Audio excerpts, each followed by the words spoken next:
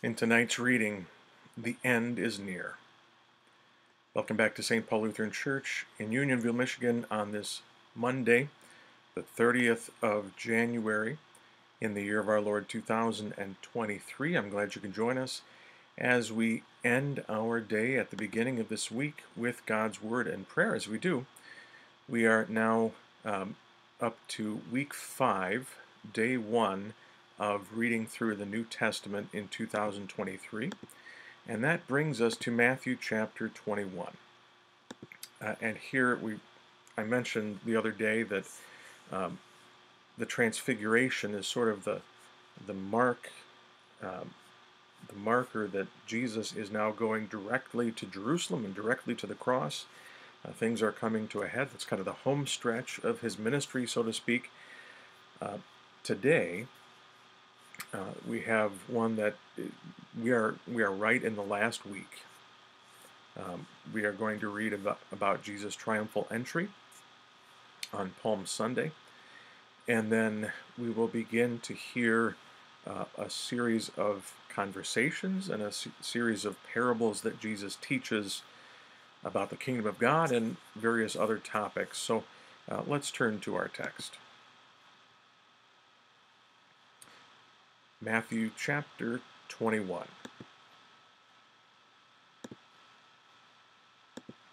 Now when they drew near to Jerusalem and came to Bethphage, to the Mount of Olives, then Jesus sent 2 disciples, saying to them, Go into the village in front of you, and immediately you will find a donkey tied, and a colt with her. Untie them and bring them to me. If anyone says anything to you, you shall say, The Lord needs them, and he will send them at once.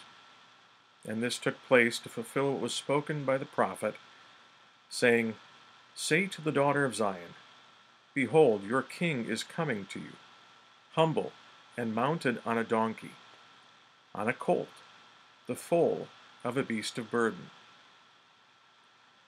The disciples went and did as Jesus had directed them.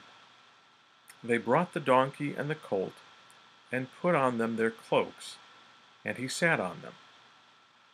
Most of the crowd spread their cloaks on the road, and others cut branches from the trees and spread them on the road.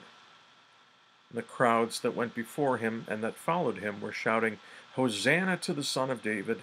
Blessed is he who comes in the name of the Lord! Hosanna in the highest! And when he entered Jerusalem, the whole city was stirred up, saying, Who is this? And the crowd said, This is the prophet Jesus from Nazareth of Galilee. And Jesus entered the temple and drove out all who sold and bought in the temple, and he overturned the tables of the money changers and the seats of those who sold pigeons. He said to them, It is written, My house shall be called a house of prayer, but you make it a den of robbers. And the blind and the lame came to him in the temple, and he healed them. But when the chief priests and the scribes saw the wonderful things that he did, and the children crying out in the temple, Hosanna to the Son of David, they were indignant, and they said to him, Do you hear what these are saying? And Jesus said to them, Yes. Have you never read, Out of the mouth of infants and nursing babies you have prepared praise? And leaving them, he went out of the city to Bethany and lodged there.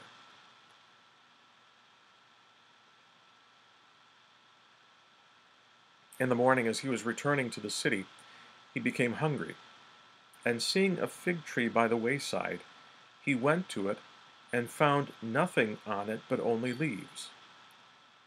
And he said to it, May no fruit ever come from you again. And the fig tree withered at once. When the disciples saw it, they marveled, saying, How did the fig tree wither at once? And Jesus answered them, Truly I say to you, if you have faith and do not doubt, you will not only do what has been done to the fig tree, but even if you say to this mountain, Be taken up and thrown into the sea, it will happen. And whatever you ask in prayer, you will receive, if you have faith.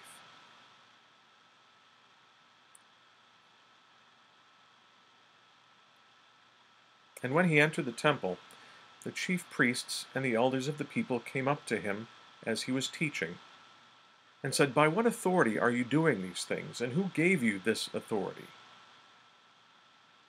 Jesus answered them, "I also will ask you one question, and if you tell me the answer, then I also will tell you by what authority I do these things. The baptism of John, from where did it come? From heaven or from man?"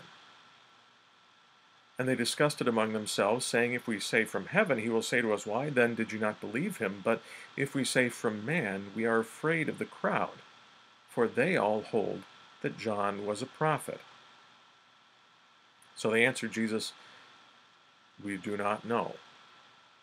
And he said to them, "Neither will I tell you by what authority I do these things."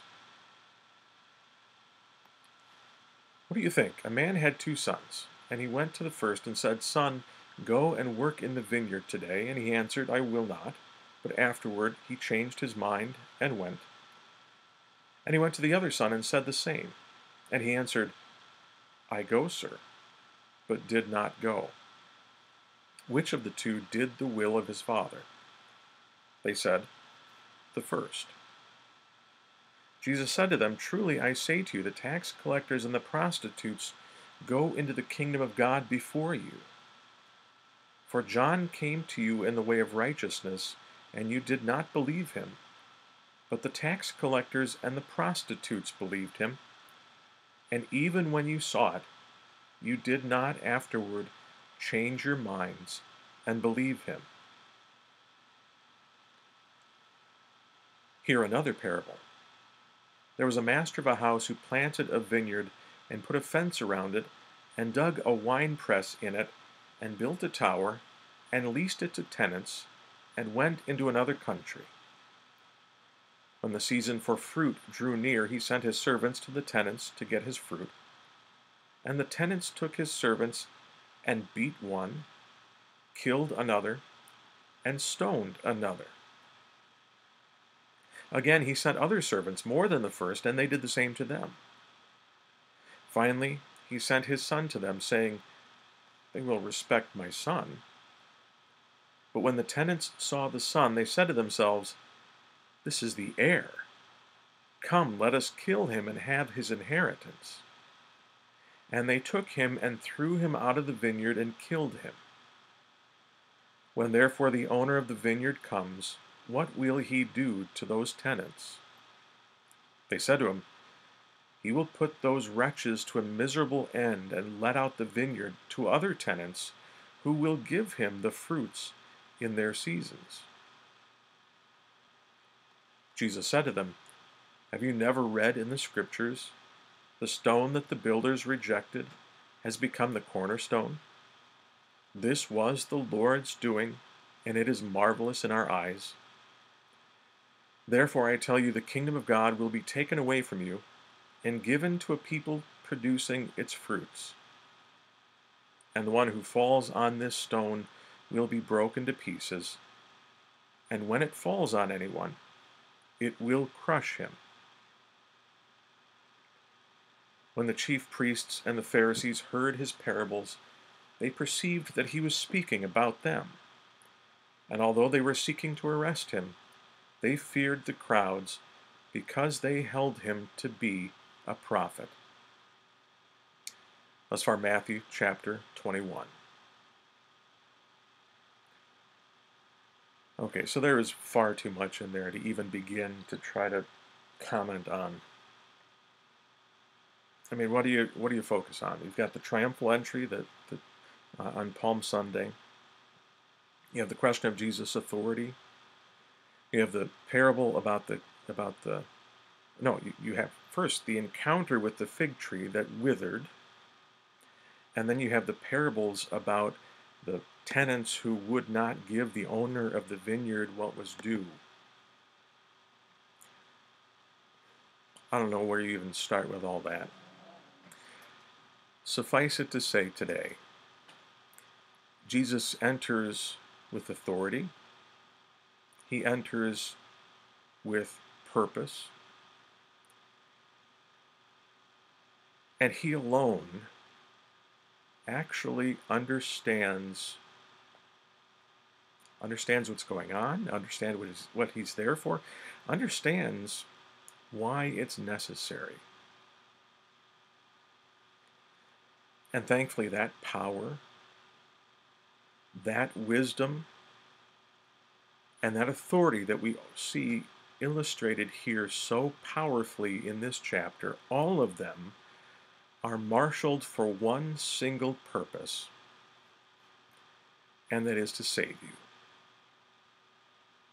to suffer and die for your sins, to redeem you out of this dying world, to give you a place in his kingdom. And as if that weren't enough, this same man who goes with such purpose, with such wisdom, with such authority, he is still ruling over you and over this world, directing everything according to that same singular purpose. That is what faith clings to. Even when it seems like he has forgotten you, even when it seems like he is refusing to give you the good that you need, whether or not you deserve it. This is what faith clings to, the promise of who he is and what he came to do, and his ability to carry it out no matter what. Sorry if we can't get any more specific than that, but there's just way too much in that chapter. So let's close with Luther's evening prayer. I thank you, my heavenly Father, through Jesus Christ, your dear Son, that you have graciously kept me this day. And I pray that you would forgive me all my sins where I have done wrong, and graciously keep me this night. For into your hands I commend myself, my body and soul, and all things. Let your holy angel be with me, that the evil foe may have no power over me. Amen. All right, thank you as always for joining us as we end our day with God's Word and prayer. God willing, we will see you at this same time tomorrow. In the meantime, God's blessings on your night.